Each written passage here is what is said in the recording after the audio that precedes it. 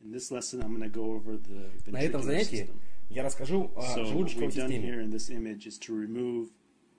На этом рисунке мы удалили левую часть мозга, ствол мозга и мозжечок.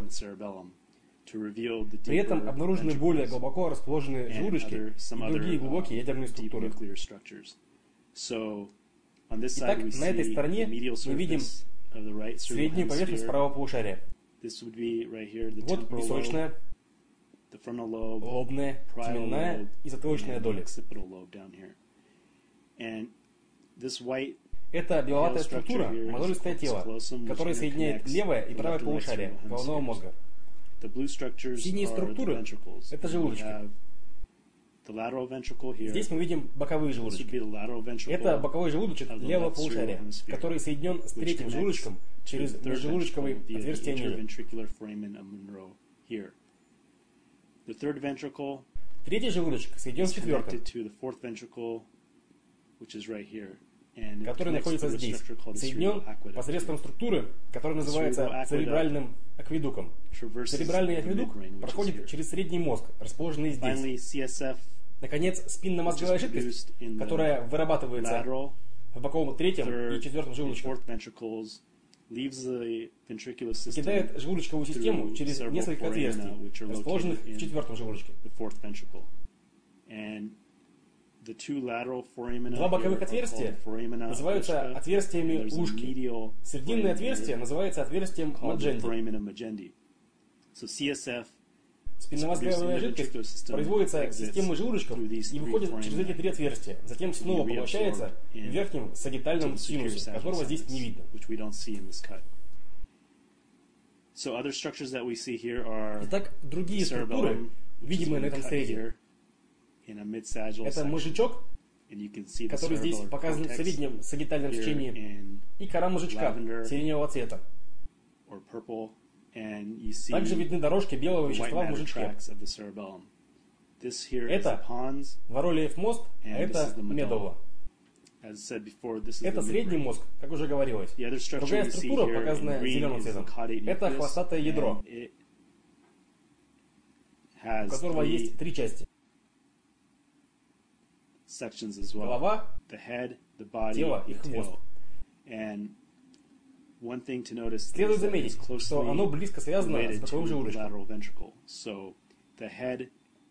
Голова и тело хвостатого ядра формируют боковую границу бокового желудочка, а хвост – верхнюю границу нижнего рога бокового желудочка. Хвостатое ядро важно для мышления и движения.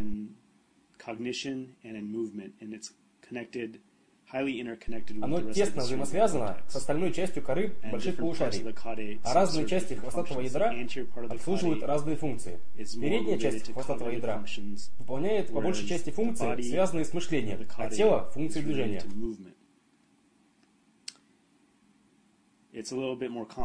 Конечно, на самом деле все несколько иначе, но в качестве обзора этого достаточно. Кроме того, следует обратить внимание на этот большой промежуток здесь, в третьем желудочке.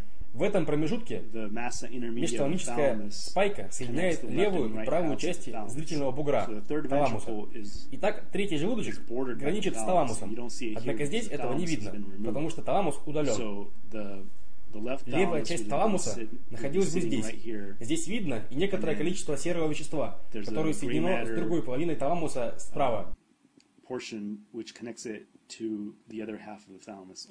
и которую тоже не видно из-за того, что эти структуры находятся глубже.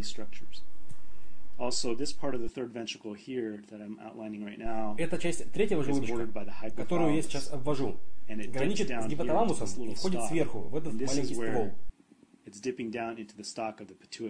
Здесь она входит в ствол гипофиза. Гипофиз удален, но он бы находился прямо здесь.